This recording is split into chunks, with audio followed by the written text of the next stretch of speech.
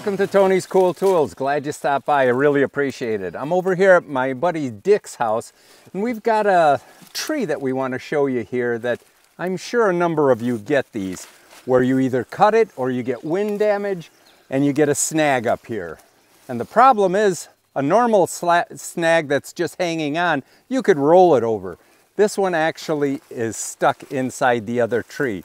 So I'm going to show you a different way of doing it that's a little bit safer, because normally you'd take a tree like this, you'd start cutting it. But the problem is with this one, it's just going to go vertical on you, and it's super dangerous. So we also have our other celebrity, my former best friend here, wanted to come in and get on the action as well. So, how much am I getting paid for being here? I'll tell you later. Let's get to work. So naturally, regardless of what size puller you're using, it'll work. We could utilize the Mazdam, which is the least expensive, and it comes with 100 feet of rope. And if you have an anchor point within 100 feet, this is perfect for it. It's just a little time consuming because it's one notch at a time. And the same thing holds true for the more power puller here. Now, though this can do 12,000 pounds, it still is limited. It's only 35 feet here, so you're gonna need a secondary rope to use this one. But either one of these works fine. Today we're gonna use the portable winch here, just because of speed and time. And this one here, we have a rope that's 164 feet. We're gonna have an anchor line, and we're also going to put it on a tree high enough so that it'll pull the branch, and we'll show you that shortly. Okay. We don't need a highlight film here, so don't fall. So the only reason, I don't really need to get this high, but the only reason I'm doing it is I want that log to be lifted after I cut it here. So we're just gonna get it, I'm just gonna come right around here and grab that. So we're nice and high.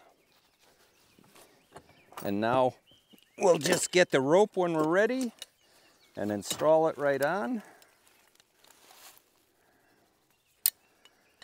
We're ready to go.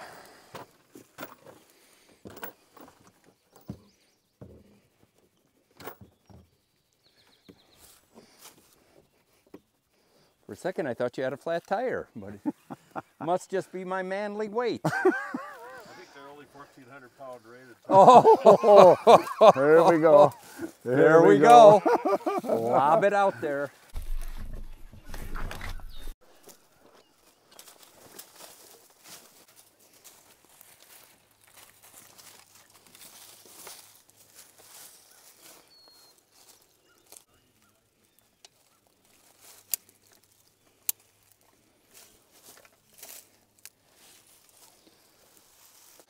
Okay, the start of the system is the bottom of this tree right here. We're just gonna loop this over. I could use a standard knot, but since I've got this fancy dancy gadget on it, we're just gonna leave it. Walk over to our tree here.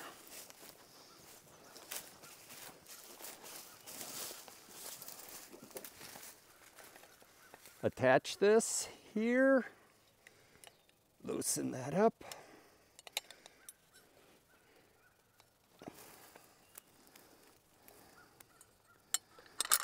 These are the way to go with your snatch blocks that open up this way right here. Super easy afterwards.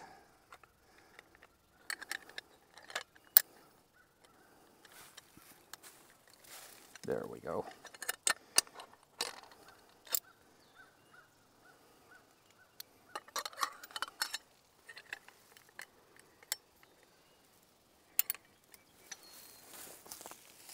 Now we just feed it to our anchor tree.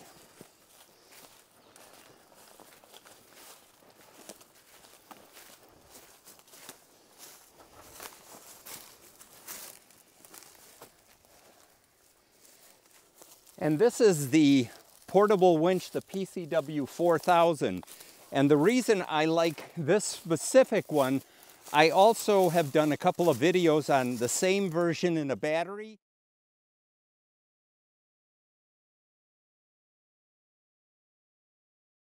and the PCW 5000. The reason I like the 4000 is because they have this capture device right here so that I can put tension on the rope here. I can put tension on the whole tree, walk away from it, make my cuts, come back here, and then just pull it. So it holds the tree, it gives it some tension. And the way it operates is I put the rope underneath, put about 4 or 5 wraps on it, bring it through the capture system here, and it just snaps right in. The reason also I like the PCW 4000 is it's similar to a chainsaw. It's non-directional, and what I mean by that is I can tilt this motor 180 degrees and it won't shut off. Where the PCW 5000, I have to keep it level the whole time.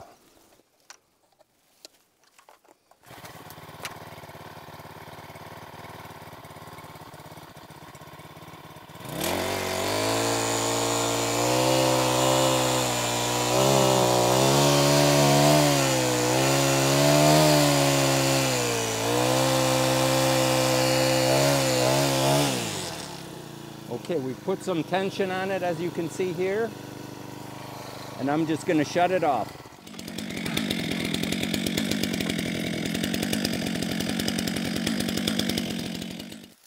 So here's what we're going to do now. We're going to go ahead and make our pie cut right here and then undercut it so that it falls down.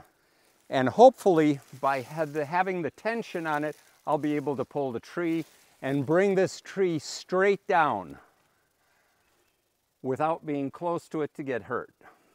Let's see if it happens.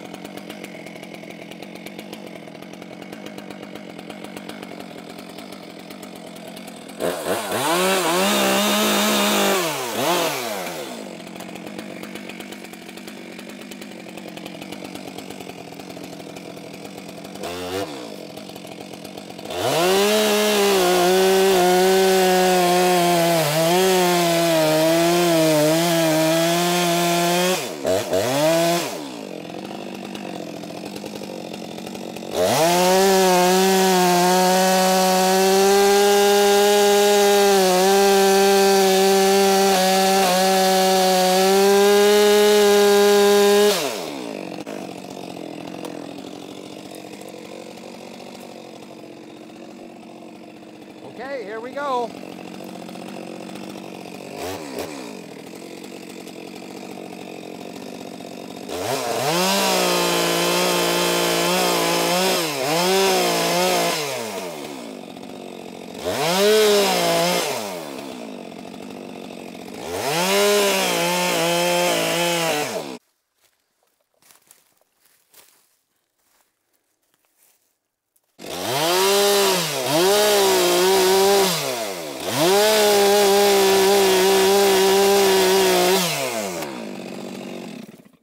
That's what we wanted.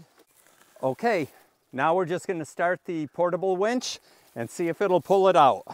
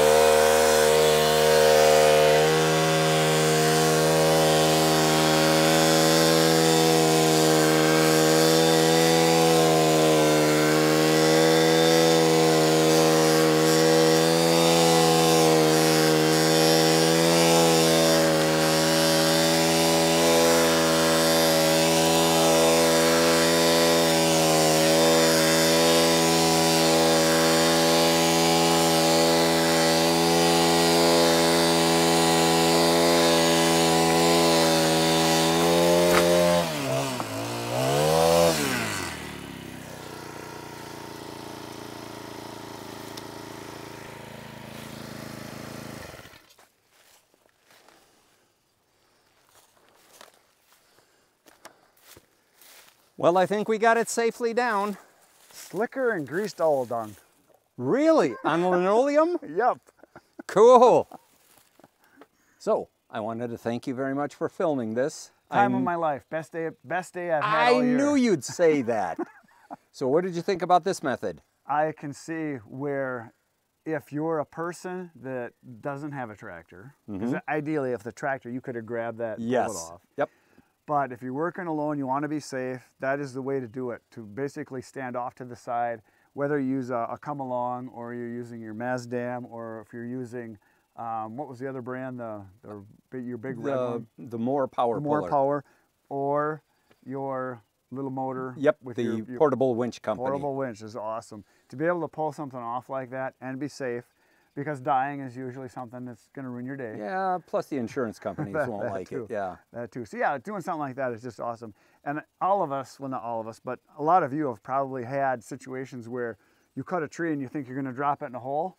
And it snags. It snags. You get it twists, turns on you, and it snags up there. And then you got to chunk it down, and then you're worrying about getting, hit in the head with stuff falling, or you're trying to cut and trying to not get hit with it as the tree breaks as you're cutting it.